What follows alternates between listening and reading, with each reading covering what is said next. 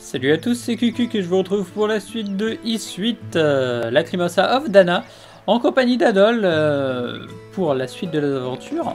Mais on va d'abord faire quelques petits trucs secondaires. Alors déjà, il faut savoir que j'ai à nouveau farmé des trucs. Je crois que j'ai passé celui-là que j'arrivais pas à passer en S. Et je crois que c'est tout. Celui-là, je crois que je l'avais déjà fait, mais je suis pas sûr. Et j'en ai... J'ai fait celui-là, mais je l'ai pas réussi, du coup j'ai pas de note. J'ai fait celui-là, qui était niveau 50. En rang A, ça m'a donné une potion de vie, je crois. Et j'ai débloqué un ou deux objets, je ne sais plus. Faut que je vous montre. Alors, j'ai débloqué quoi exactement? J'ai débloqué déjà un consommable, une potion de vie. Alors, je les mets sur Adol, même si c'est pas lui qui en a forcément le plus besoin. Mais parce que je considère que j'ai tout mis sur lui depuis le début, donc c'est le seul personnage qui les a. Et j'ai débloqué deux équipements, je crois. Alors, j'ai débloqué le manteau de vagabond. C'est peut-être tout. Ça j'avais... Ça j'avais... Je crois que c'est tout ce que j'ai débloqué. Ah, peut-être le talisman sylvestre. Mais je crois que je l'avais débloqué avec vous, ça. Mais c'est assez intéressant les deux objets. Celui-là, il a résistance à tous les changements de dégâts, d'état. Attaque plus défense. Attaque et défense plus 10. D'ailleurs, il faudrait que je le mette à quelqu'un. Peut-être lui mettre à elle. La place de ça, peut-être. Ouais, ça doit être ça. Comme ça, elle se fera pas stun. Et ça sera plus pratique. Sur lui, j'ai mis le manteau de vagabond. Alors, j'ai pas compris encore. Amélioration du statut en fonction de la distance. Alors, je me suis dit que ça augmentait peut-être les stats plus on est loin du camp. Mais ça m'a l'air foireux. Donc, je ne sais pas. Quand il parle du statut, c'est peut-être... Je ne sais pas. Je me suis dit que c'était peut-être ses stats qui augmentaient parce que j'ai comparé ses stats avec les autres. Et alors eux, déjà, ils n'ont pas d'objet, donc leurs stats sont pas augmentées. Vous pouvez voir que Adol a beaucoup de PV à cause des potions que j'ai mis. Mais niveau attaque et défense, il n'est pas énorme. Enfin, en attaque, il est au niveau de Ricotta qui a des bonus d'attaque. Donc c'est pas si mal quand même. Mais vous voyez que Saad sans équipement a beaucoup plus d'attaque, alors que je n'ai jamais mis de buff d'attaque. Ça c'est déjà pas mal. Et qu'il a autant de PV. Donc lui c'est vraiment un bon damage dealer. Par contre en défense il est assez faible. Et à côté on a Ricotta. Qui pareil niveau attaque est pas trop mal. Mais a une meilleure défense. Mais c'est avec les objets. Par contre on a Hummel. Et je crois qu'en défense je dois rajouter 200 en gros. Et en attaque je rajoute pas énormément. Et il a 600 d'attaque. Alors que Hummel... En équipement, augmentation d'attaque, 40, 53. Autrement dit, il a 529 d'attaque de base. C'est plus de 150 qu'Adol qui a eu des boosts d'attaque. Donc je pense que ça vient de l'item, mais je pense que c'est un bonus permanent. Qui augmente au fur et à mesure, plus ça fait longtemps que vous avez cet item, plus vous faites mal en fait. Mais j'ai aucune preuve de ce que j'avance. Après c'est peut-être leurs armes qui vont plus mal aussi. Elle est à quoi? 174, 186... Ah non même pas parce qu'il est quasiment pareil. Donc je ne sais pas quoi vous dire. Et avant de continuer, on va faire quelque chose. Parce que j'ai vu que j'arrivais à le faire. On va aller ici. On va retourner dans le passé. On va aller dans le temple qu'on avait exploré avec elle. Et on va aller là où je pensais que je ne pouvais pas aller la dernière fois. Parce qu'en fait, avec un petit peu... Pas de triche, mais un petit peu de biaise... Je pense que c'est prévu pour être fait comme ça d'ailleurs, ou pas du tout. Peut-être qu'il y aura un item plus tard qui nous permettra d'aller là-bas plus facilement. Mais moi je l'ai fait comme ça, et vous allez voir, c'est assez spécial ce qu'on va faire. Donc on va dans la crypte à la con. On se téléporte à la toute fin. Donc là où j'avais galéré pendant des heures avec Dana pour battre un boss. Voilà. On se met en mode Garatika parce qu'il faut quand même que l'on détruise ça.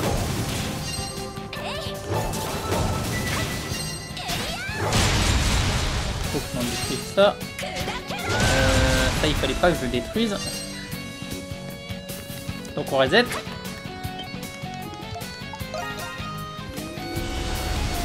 Alors, on va faire ça dans l'ordre. Alors ça il faut le détruire. Ça il faut le détruire.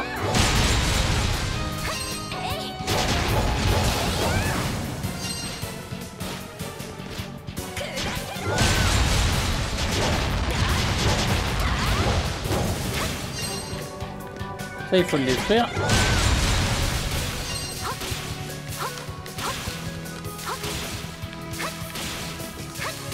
Et ça aussi. Ok, maintenant que vous êtes là, vous prenez cette forme-là. Pourquoi? Parce qu'elle va un peu plus vite. Et vous faites quelque chose, vous équipez ça, qui fait que vos réactions se ralentissent. Ce qui fait qu'on va un petit peu plus loin. Et là, on va essayer de biaiser le jeu d'une manière assez sale. Parce que vous voyez, si je fais comme ça, il me manque peu, hein, mais ça passe pas. Alors je fais exprès de perdre des PV là. Parce que ça me ramène en haut. Je crois que je peux tomber encore une fois. Parce que si je meurs, là, ça va me mettre game over. Je vais pouvoir réessayer. Et j'aurai ma jauge de super qui sera revenue. Or là, ce qu'on va faire, c'est... Et ma jauge de super n'est pas chargée.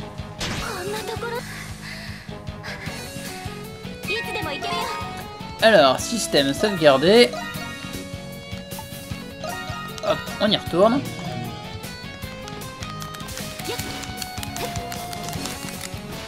Là, je pense que je suis un peu loin, mais ça devrait quand même passer. Ah, parce que là, on avance, en fait, pendant qu'on fait ça. Donc là, on recule, mais on avance quand même.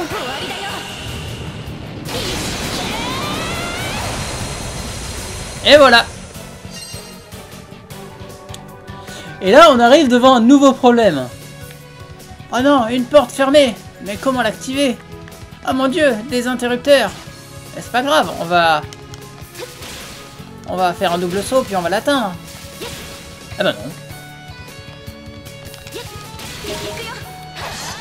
Ça ne marche pas comme ça. Du coup, on prend ce personnage-là. Et on ne fait pas ça. On va faire un double saut.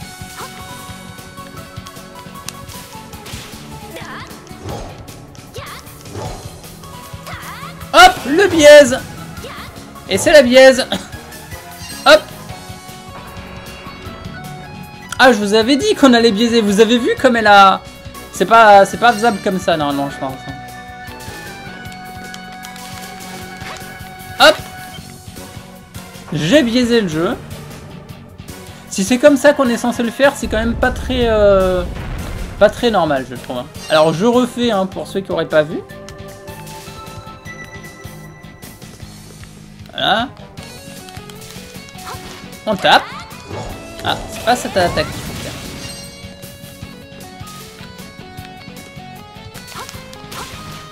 Hein? Ah, c'est parce qu'il faut pas rouler, il faut juste attaquer. Donc double saut attaque.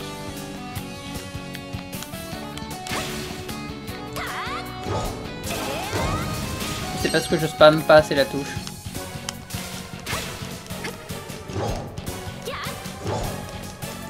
Hop, la biaise. À mon avis, c'est pas du tout prévu pour être fait comme ça. Et là, on arrive à une nouvelle épreuve. Où il faut casser des blocs. Alors moi, je sais comment faire, du coup, je vais casser les blocs. Hop, je casse un bloc. Oh là là.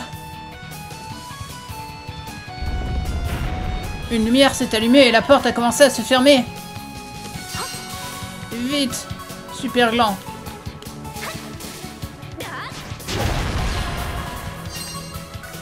Oh non, la porte continue à se fermer.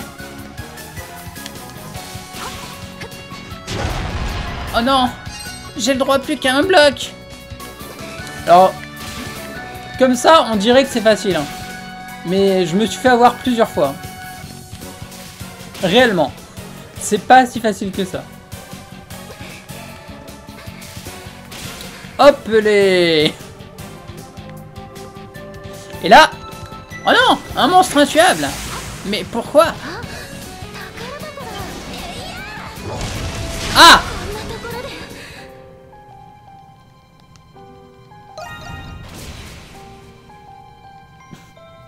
Me dites pas que je recommence au début. Ok. Alors la dernière fois, le monstre ne m'a pas touché. Du coup, je ne connaissais pas les dégâts du monstre. Mais il me one-shot en fait. Du coup, on va recommencer. En espérant que ça me mette bien au-dessus du bloc et pas en bas. Voilà, ça c'est cool. Alors là, c'est tellement large que je pense que j'arrive là-bas. Quasiment. Tellement large. Bref, on va recommencer maintenant qu'on sait que c'est facile.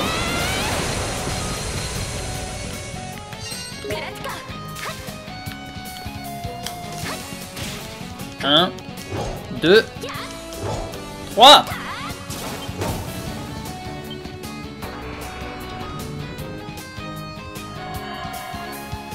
Voilà, ça c'est ce que j'aurais dû faire dès le début en fait. Si j'avais pas été un connard, vous auriez pas patienté 10 minutes pour me voir récupérer un objet qui au final n'est pas si intéressant, vous allez le voir.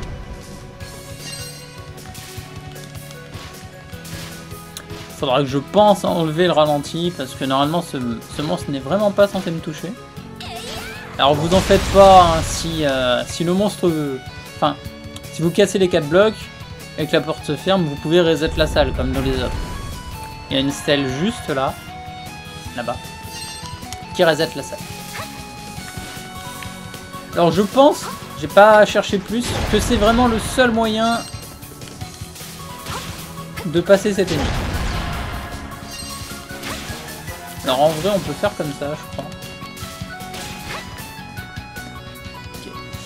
Donc là, sauvegarde.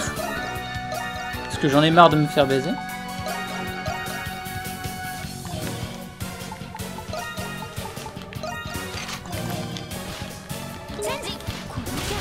Hop, je récupère ça. J'ouvre la porte. Et le chemin au passage. Hop. Et on regarde tous ensemble l'objet que j'ai chopé. Dans le passé. Alors, équipement. Paf. Attaque plus 50. Défense moins 50. Ça c'est moins cool. Critique plus 10. C'est ok, j'ai envie de dire. Sachant qu'on a ça qui nous en donne 50. C'est pas mal. Et maintenant... Hop.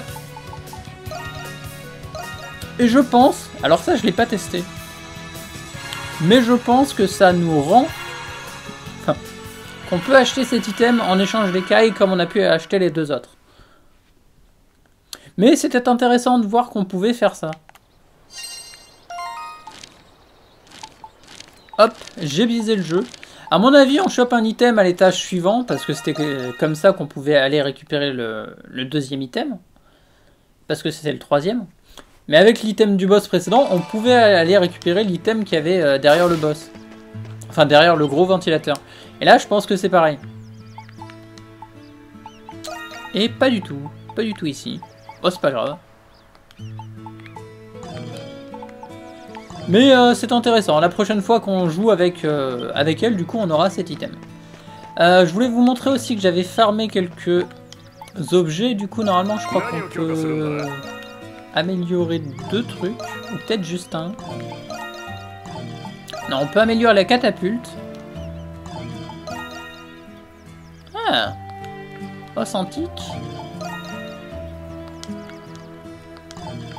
On va améliorer ce que je voulais améliorer déjà. On peut du coup passer ça niveau 8. Même si pour le moment, jamais un monstre a détruit cette barrière. Ah là par contre, oui, ça me demande des trucs... ouais. Appât, non. Barricade. Non, c'était les catapultes. Catapulte, du coup. Niveau 3, il reste 2 niveaux catapultes. Voilà, par contre, ça me demande des trucs. Cuir d'outre-monde. Et le gong qu'on peut passer niveau 2. Ce que j'utilise souvent d'ailleurs, le gong. Hop.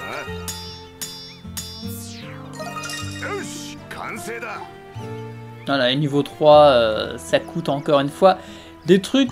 Je ne sais même pas où est-ce que je pourrais le choper. Et il n'y a que celui-là que j'ai pas réussi à faire. J'ai augmenté mon score, je crois que j'étais à 123 000 à la base. Mais je pense que c'est 135 voire 150 000 et j'arrive pas pour le moment. Bref, qu'est-ce que je voulais faire? On va faire les quêtes secondaires.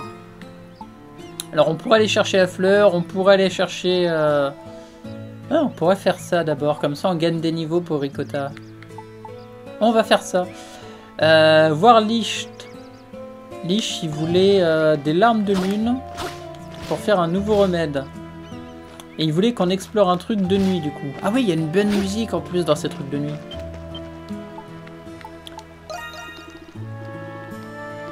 Ah, c'est au mont gendarme de nuit, d'accord. Le camp du mont gendarme, ici. En plus, c'est indiqué sur la carte, donc je sais pas pourquoi je me fais chier. Alors, principalement, je vais jouer avec elle. Parce que c'est plus mon style de combat. Ah oui, d'ailleurs, je vous ai pas montré. Toutes les techniques au max. Voilà.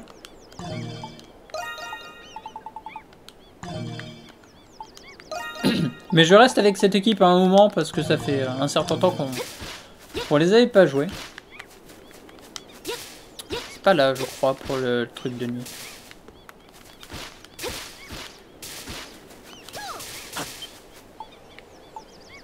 Exploration nocturne.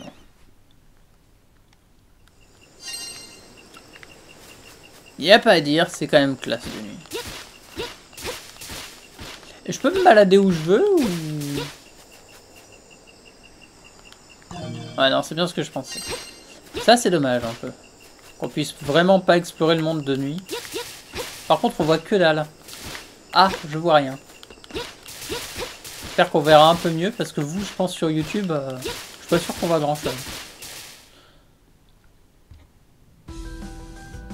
Ah, il y a des bonobos. Je préfère ça que les monstres qu'il y avait au début. Bon, il nous faut 5 herbes de clair de lune, mais pas recommencer. Selon Licht, il s'agirait d'herbes luisantes. Cherchons dans les buissons. À vos ordres. Ah, cette musique. Alors ça, par contre.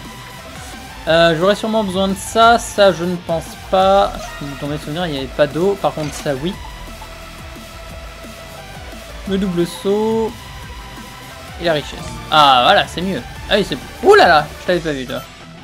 37. Bah, ça va.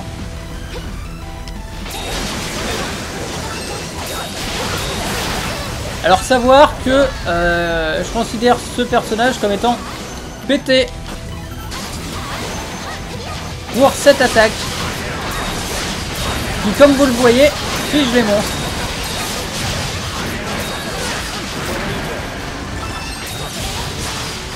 Et quand je dis que ça les fige, alors déjà je vous ai montré qu'il avait une attaque monstre. Mais cette attaque fige les monstres. Ça veut dire que pendant que vous attaquez, alors déjà vos alliés peuvent attaquer, donc déjà c'est pété.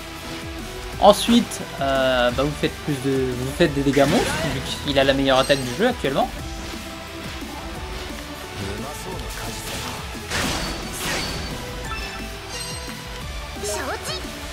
Et elle, je la garde parce qu'elle a l'attaque qui permet de voler des items. Alors, comment ça se montre? ça se symbolise par un item qui tombe, tout simplement.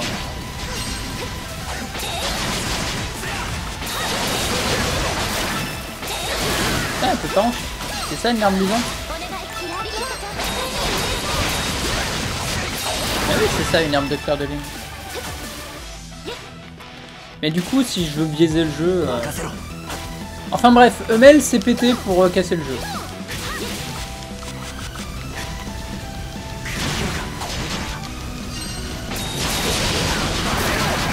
En plus de faire des dégâts monstres. Ah, j'avais oublié qu'ils enflammaient. Paf. Je me fais plus chier. Par contre, elle brûle.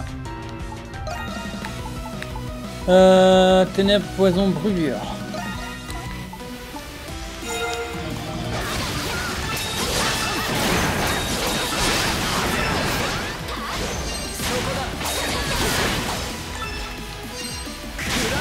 Alors sinon, bien sûr, j'ai des attaques pétées, du genre... Là, qui fait très mal.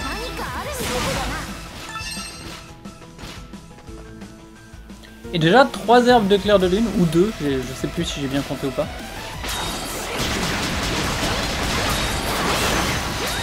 C'est vraiment le perso de planquer Hummel, je pense que ça va me devenir un peu mon main.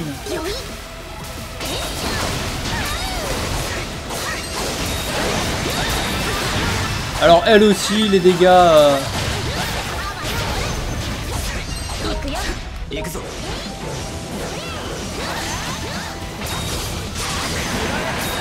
Ah, pas ce que je voulais faire, mais pourquoi pas.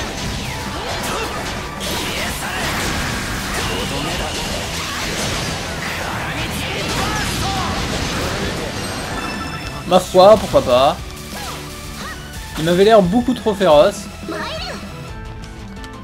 Parce que je switch de perso. Pourquoi je switch de perso? C'est parce que j'ai essayé de faire une attaque que normalement je fais pas. Elle brûle. Ah mais la brûlure c'est moins violent sur les autres que sur moi. Ce qui est totalement débile. Hein.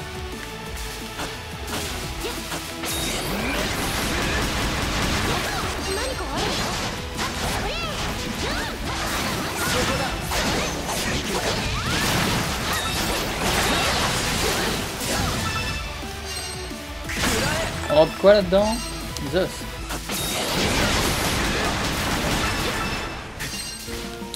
Il y a quoi en consommation? Parce que j'ai l'impression que je consomme beaucoup. Ah mais il a rien de réduction de consommation. Ah c'est débile ça. On va lui mettre le truc à 1,5 consommation. Bah, on va lui mettre ça. Du coup t'enlèves ça. Toi tu récupères ton 400 PV. Parce qu'au final, je vais jouer avec lui parce que c'est beaucoup plus intéressant. Enfin, pas intéressant, mais beaucoup plus utile.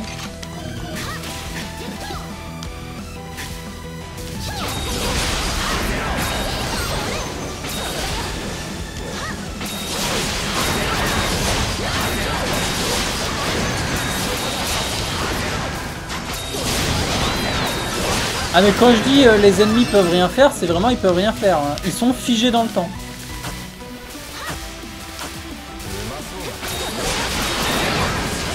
En plus de faire des dégâts monstres.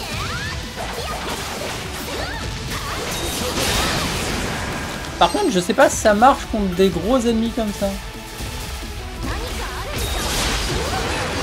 Ah. J'aurais aimé ne pas être stun pour le découvrir.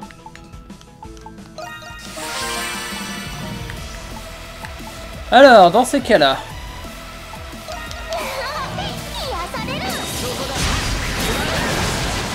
Alors la réponse est non, ça n'a pas l'air de marcher.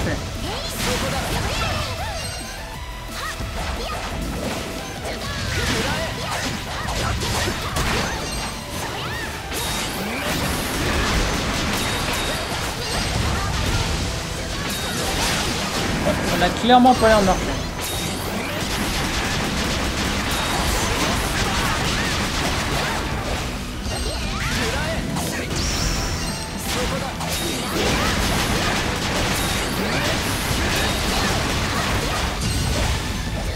Donc dans ces cas-là, technique de planquer.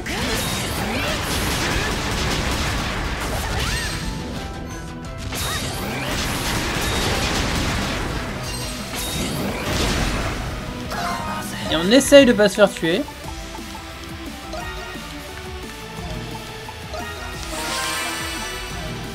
Ah oui, il faut soigner ses alliés aussi s'ils n'attaquent pas, ça j'ai bien compris. Avec le dernier boss.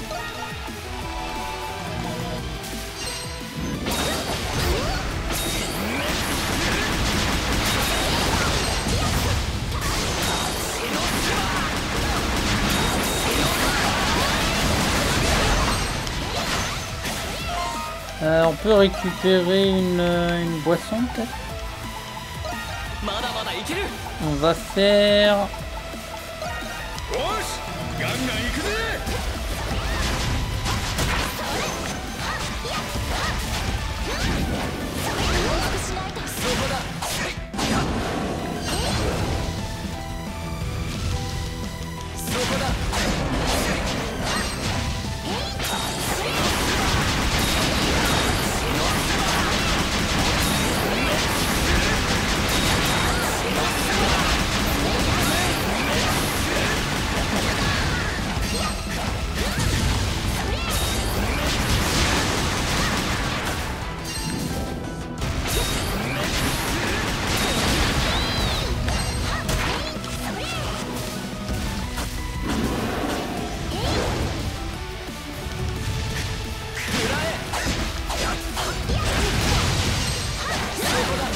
Hop. Ouh, des gros soleils. Mais c'est très très bon ça. Oh, j'aurais préféré le level up sur moi, mais on n'a pas toujours ce qu'on veut. Faut savoir apprécier les bonnes choses de la vie. Alors, quand je dis perso planqué, c'est vraiment au sens propre. Hein.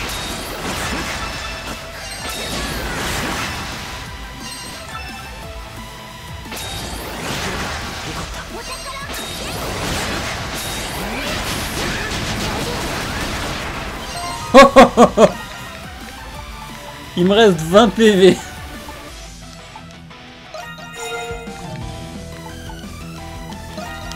Sachant qu'il y a sûrement un boss à la fin de ce...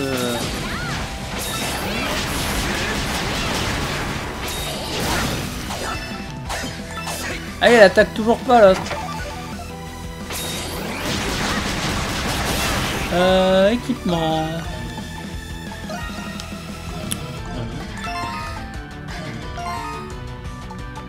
On va te soigner ma cocotte, t'inquiète. J'arrive.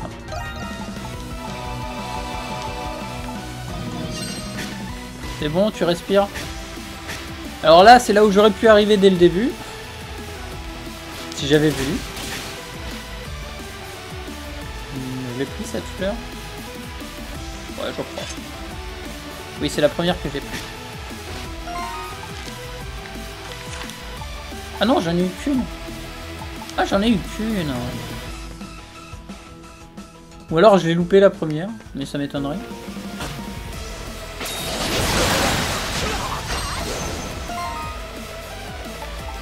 Avant qu'on ne brûle.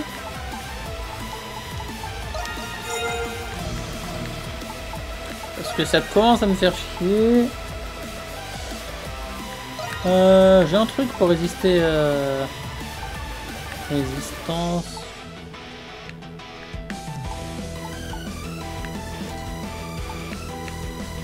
Je l'ai donné à quelqu'un, le truc dont je vous ai parlé juste avant. Ah oui, résistance à tous les changements d'état.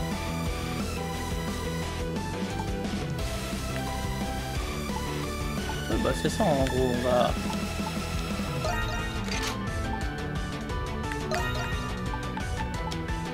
Hop.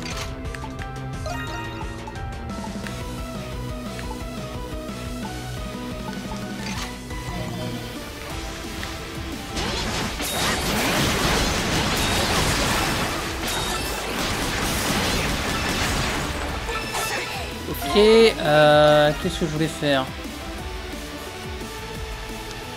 Je ne sais pas.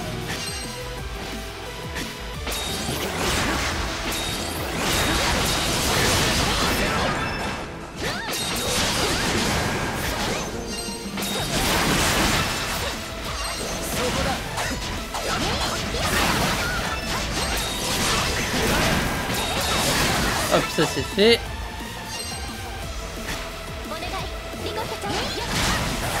Oui, ça c'est bien des herbes au clair de lune pourtant. Mais il y a sûrement un boss quand même ici, je pense. Ah oui, c'est vrai, on avait récupéré des trucs pour monter plus simplement. Mais ça m'intéresse pas, moi je veux tous les éliminer.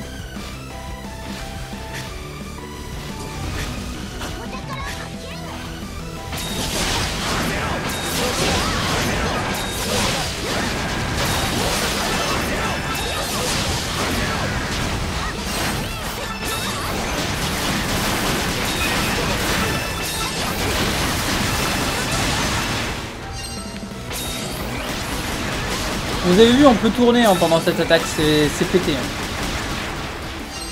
En plus, il y a des coffres. Des apports. Bon, c'est des coffres de merde, mais il y a des coffres.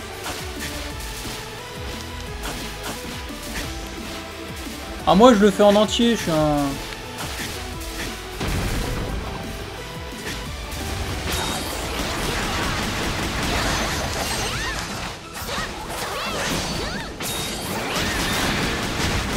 Mais non, pas ça. Oh.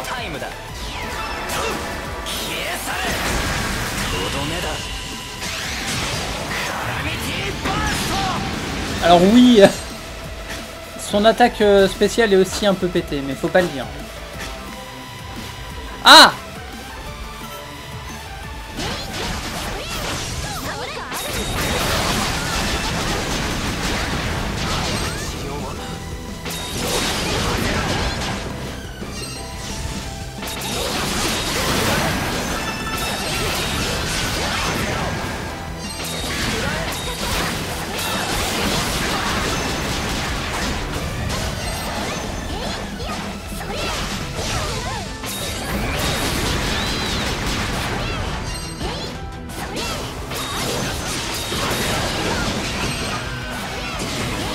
Ah!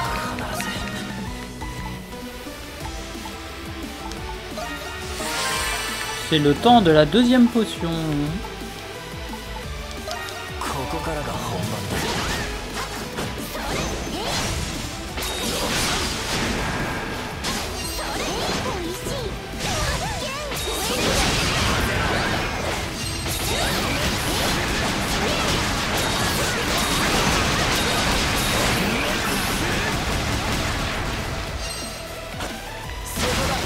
Alors c'est dommage pour toi, tu as été une grosse victime.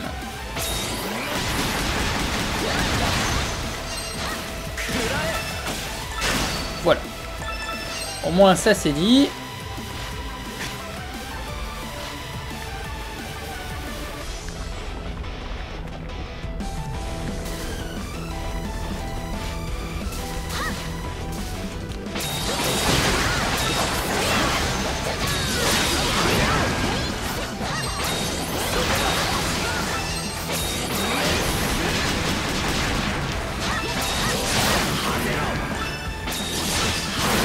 Hop. Flip de grande qualité, j'en ai plus rien à foutre à ce niveau-là du jeu. C'est un boss ça?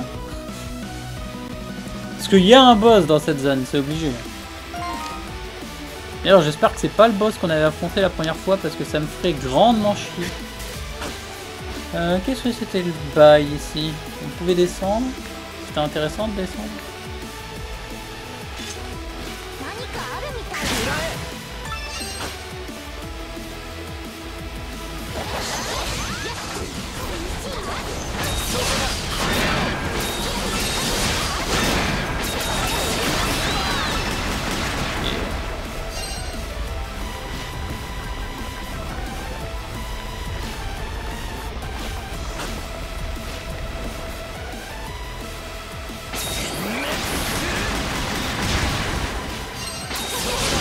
Ah!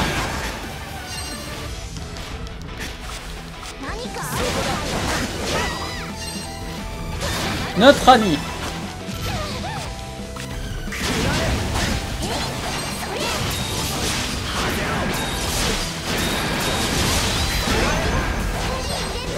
Qu'on peut infiniser normalement. Va falloir que je commence à utiliser ces trucs là.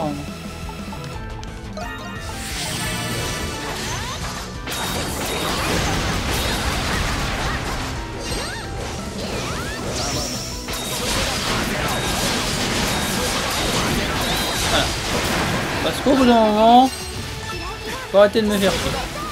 Ouf, avec ça nous avons le nombre qu'il nous faut. Après il ne nous reste plus qu'à attendre que le soleil se lève et rentrer. Alors, vous n'avez qu'à vous reposer chez moi. Il doit me rester les restes de mon père à laisser la dernière fois. Oh, ça m'a l'air plus sympa que le camp, allons-y. Ouais, mais non, pas tout de suite. On a le temps, on a le temps. Sachant que c'est considéré comme une nouvelle zone, moi j'explore. Hein.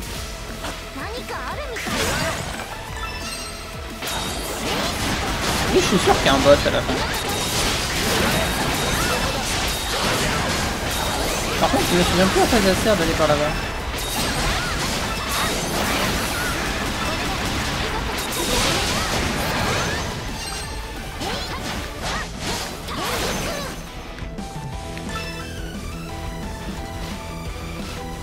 Y'a quoi par ici? C'est la suite?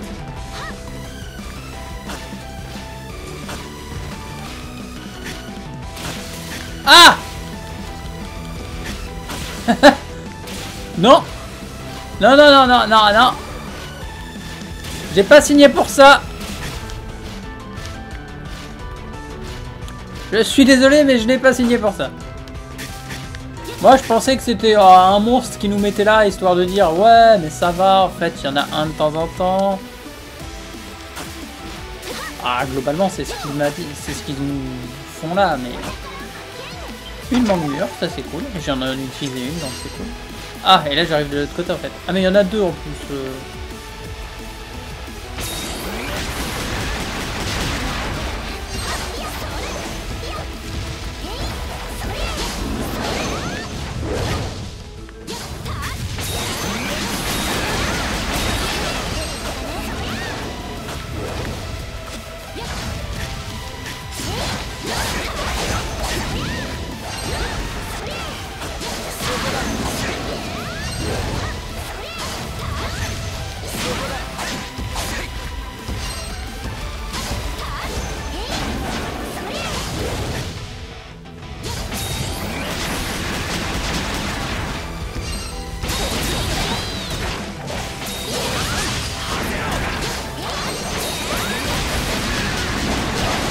Mais non.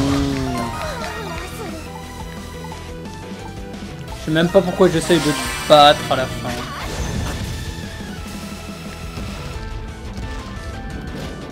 C'est un petit peu fatigant, monsieur. Arrêtez.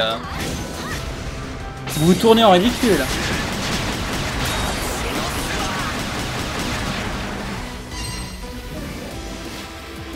Ah! C'est l'heure de la potion.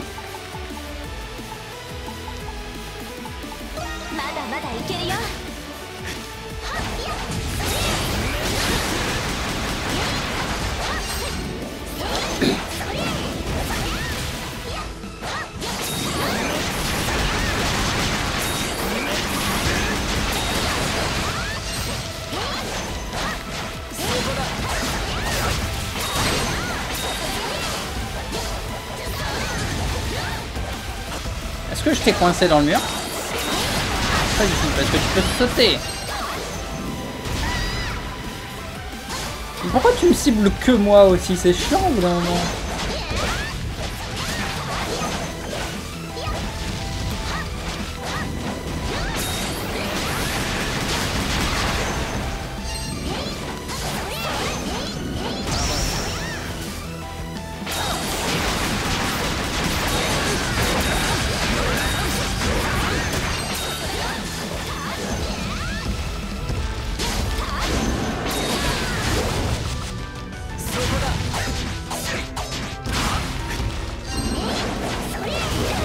Ça se voit que j'attends mon attaque ultime là? Je le demande en fait.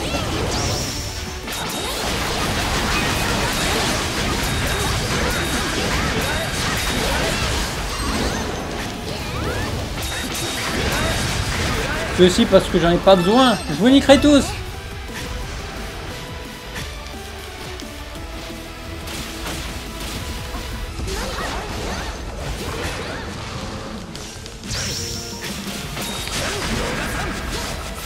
Est-ce que ça les one shot ça? Au moins les petits.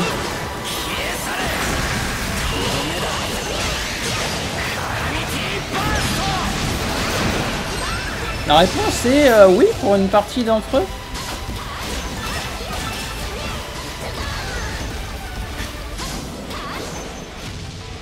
Bon,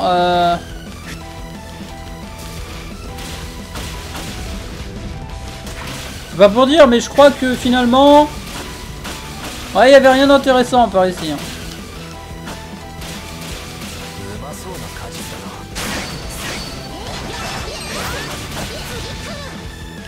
Voilà, toi t'es plus simple.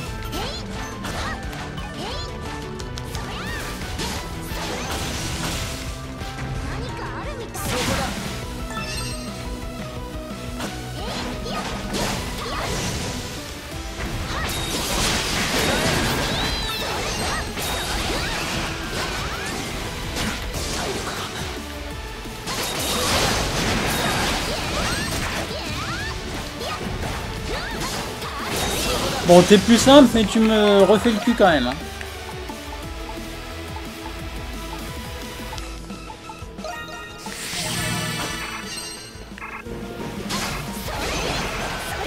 Mais ah, je me déteste. Ah, j'avais vraiment plus de trucs de résine.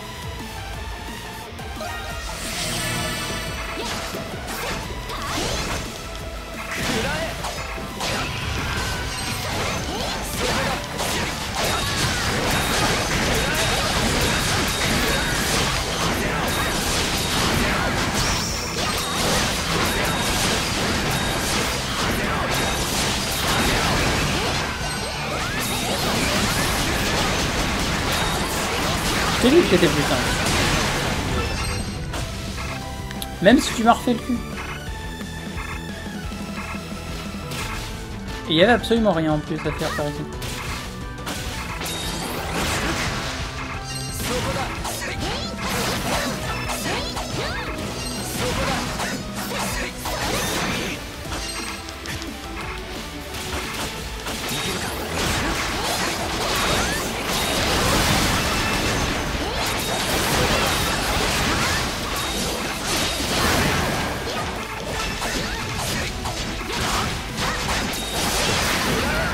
J'ai pas pris une bouffe qui me rendait des PV.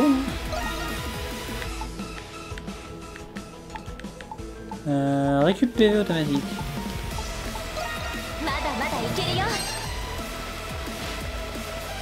Alors normalement je pense que c'est des trucs assez rares. Hein. Les plantes qu'on était censé récupérer.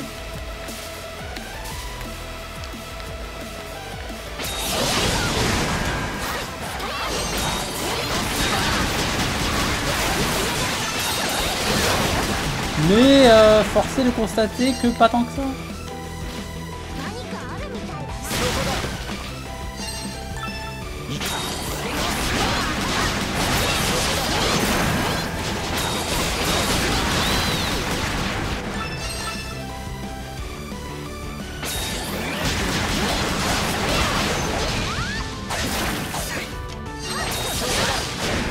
Ouais, cette attaque aussi elle est pas mal pour zone.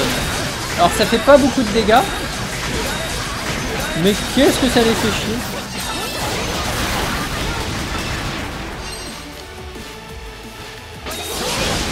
Alors je sais pas ce qui enflamme depuis tout à l'heure, mais c'est assez sympathique.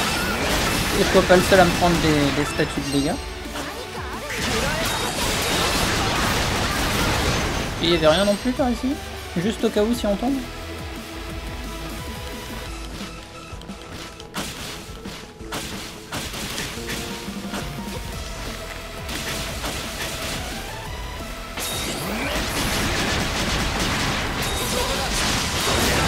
Là par contre, faut arrêter.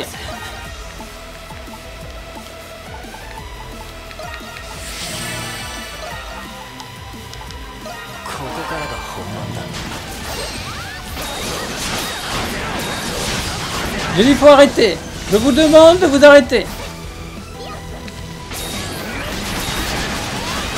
Non mais vous êtes pas gentil.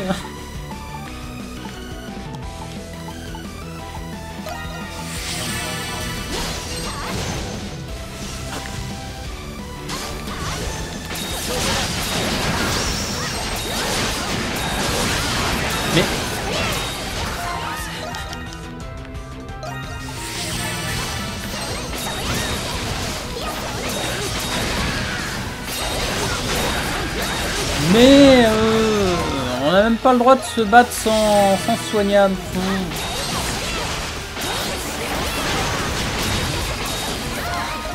Bon, je vais me soigner s'il y a que ça pour faire plaisir.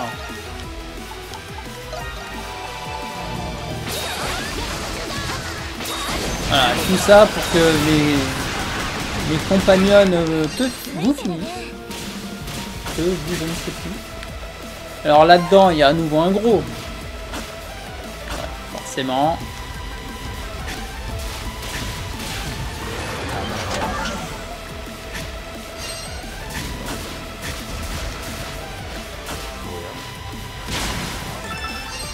Sinon, c'était trop simple.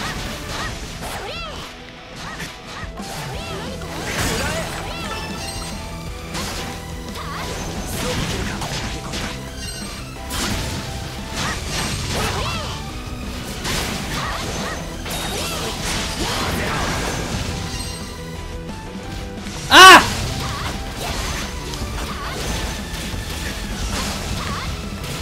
Bon, je crois que j'ai eu peur.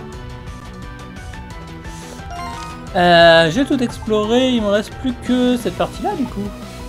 Ah, il me reste 5 coffres? Mais c'est super long. Ah oui, sa maison, elle est là. En gros, Ricotta elle me dit, mais oui, repose-toi là. On se reposera chez moi. Mais si je me repose chez toi, j'arrête d'explorer, non? Parce que je veux.